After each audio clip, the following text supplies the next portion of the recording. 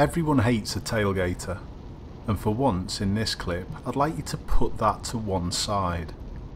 The white van driver from behind is approaching, and he's going to be catching and actually following my viewer way too close shortly. But what I'd like to highlight in this clip is the flash of the lights the van driver uses to ask my viewer to move over. I think it was from impatience in this particular clip, but is this a good time to use it? Or is it always seen as aggression? I'll let you decide. There looks as though there's a little bit of an arm gesture from the van driver also.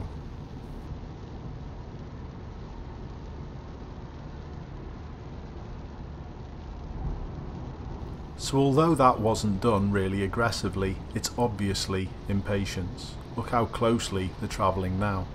But would it be something that you would use to warn the vehicle in front of your presence? Or are you too worried about the reaction that it might get?